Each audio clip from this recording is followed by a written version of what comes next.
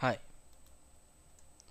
we are going to see how to create an Excel document in ASP.NET Core web application, and for this we have used Visual Studio 2017. And let's see how to create a new project in Visual Studio 2017.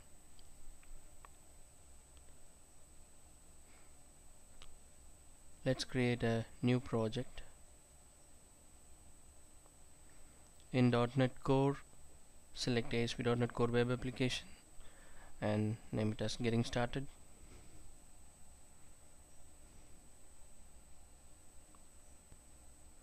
Now the project is getting ready. Select Web Application Model View Controller and click OK.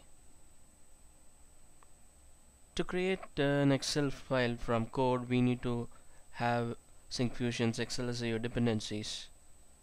For that, we need to right click and click Manage NuGet Package and browse for syncfusion.xlsio. This brings the package from nuget.org, and select syncfusion.xlsio.net.core. You can read and accept the terms and install the package.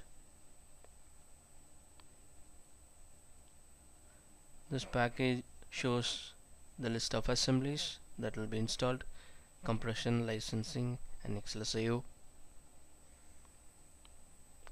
Click OK to install. The package is installed. Let's check if the dependencies is added. Yeah, it's added here: compression, licensing, and XLSIO. Now the next step is we need to go to view and click home and select index.cs HTML page. The default div blocks can be deleted and we can have our own custom block. I have already coded the program to make the video short, and I'm going to copy paste it.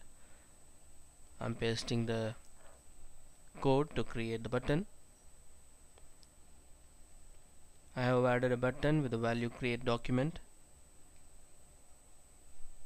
Now let's move to the controller folder and click home controller. Here we need to add an action result. I'm adding an action result, create document.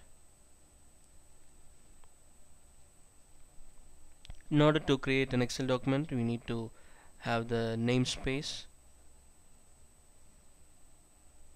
have using syncfusion.xlsio. Now we need to initialize Excel engine to have the document. This Excel engine acts as MS Excel application, and this engine is the first step to initialize, and the next step we need to have the application. We need to add the application and set the default version to Excel 2016. We have all the other different versions from Excel 2003. Here we have taken Excel 2016, and the next step we need to add a workbook to the application. By default, Excel creates 3 worksheets if there is no parameter, and here we have given the parameter as 1, which creates Excel workbook with single worksheet. And after creating, we are accessing the first worksheet with the worksheet object, and then now we are going to save the simple empty Excel workbook into a stream. For this you need to have using system.io. Now the workbook is created and workbook is saved, and we have the code to download the saved Excel document. The document is output.xlsx. Let's run the project.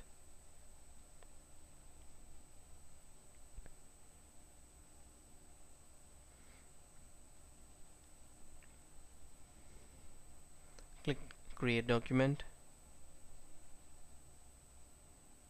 The document is downloaded. This is the empty Excel file that we have created from code. It creates a single worksheet with sheet 1 and also the evaluation warning page. This evaluation warning sheet comes only if you use a trial version of Excel as your library.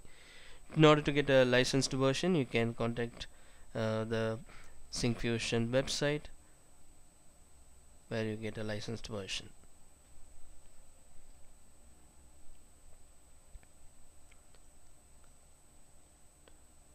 Now we are going to add some content to it. In order to demonstrate, I have created an Excel template. The template has some image and some content in it. This is the invoice format that I have created, and we are going to create similar Excel file from code with the content in the left side as bold and some invoice content at the other section and the bill to section, and we are going to have some a header and detail section with the formulas in it and with all the formats with colors and everything. We are going to create same kind of Excel sheet. At first I'm adding a picture in the first worksheet. I've added to the first cell, first row and first column. I've added the picture as stream. And the next step,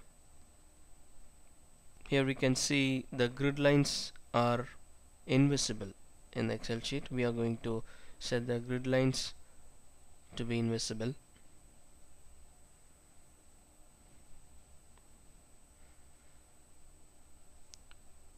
We have disabled the grid lines in the worksheet.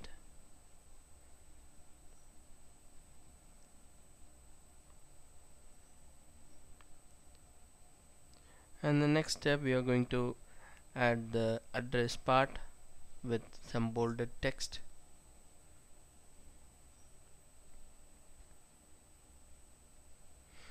I've copied the content. I've added the address part as text. There are different properties to add values. Here we have added this as text. And the next, I'm setting it to bold.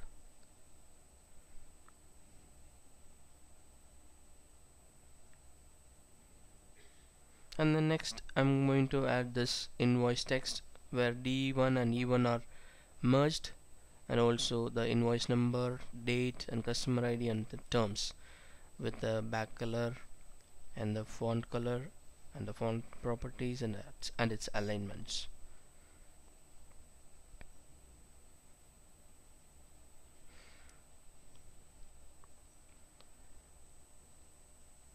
Now the cells are merged in D1 and E1, and I've added the text invoice in cell D1 and also applied the font as bold and setting the RGB color. Here the color, we need to add the Syncfusion.drawing and setting the font size to 35. Syncfusion.drawing will be added to the using space.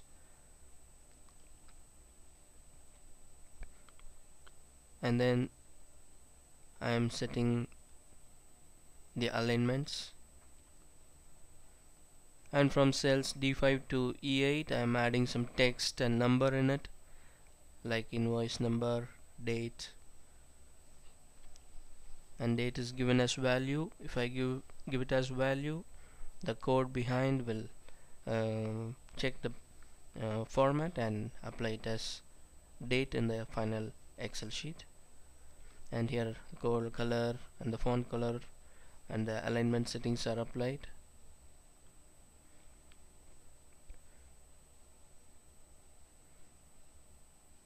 Now these two sections are finished. Now we are going to add the bill to section with the bill to section and back color and font color applied, and also we have some hyperlinks in it.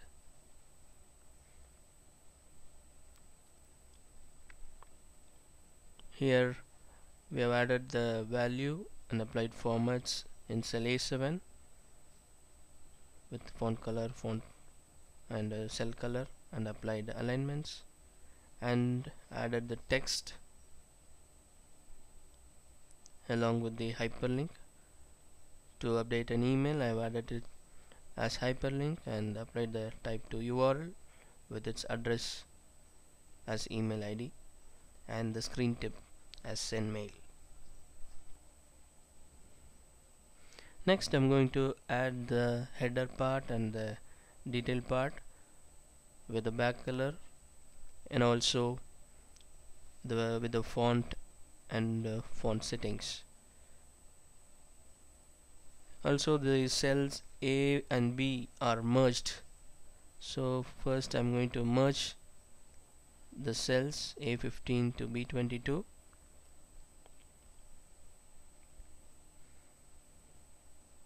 Next, I'm going to add the data with necessary font settings. Also, here we have the number formats applied as currency format in unit price and also in the amount column, and we have to add these settings. I have added the values here, the text, the number,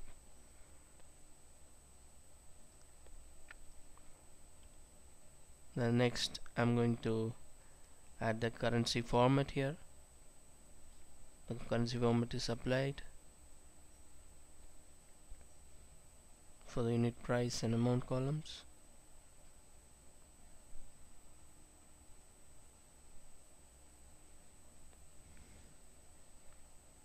The next we need to calculate the quantity and unit price, and for this we are going to use a formula.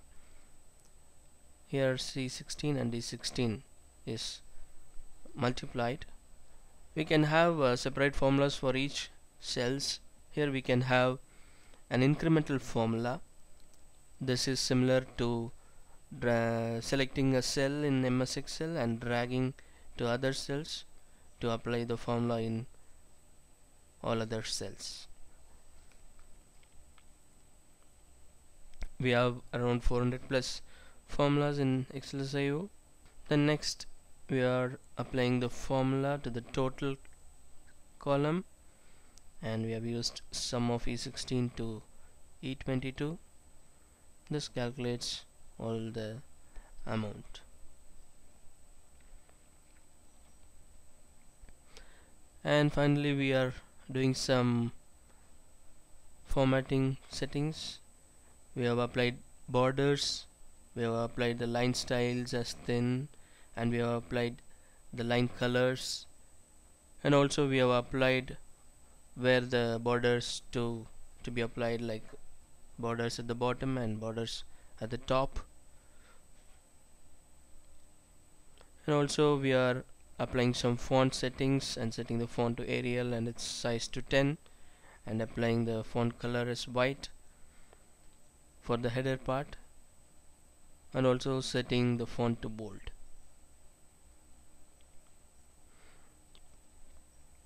Then now we are applying some cell colors to the cells A15 to E15,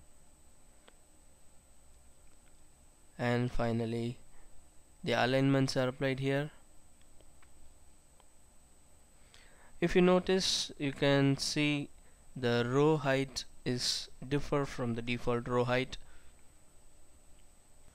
By default, Excel's row height is 15, and here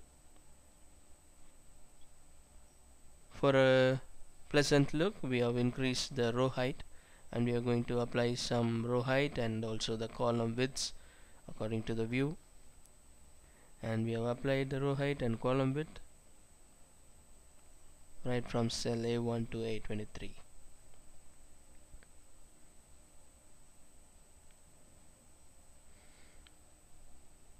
And that's it, we have made the code ready, and this will create the Excel document as we planned. Let's run the program.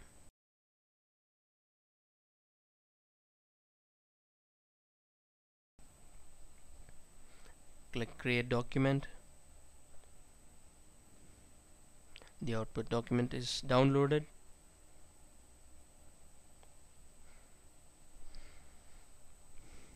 Here it is. The Excel sheet is ready with the invoice content. The image is here and the title is there, and the address part is here, and the invoice details are here, and the bill to section and the line detail section with the formula and the evaluated values, and finally the total values calculated. This is how a simple Excel file can be created in ASP.NET Core web application. Thanks for watching.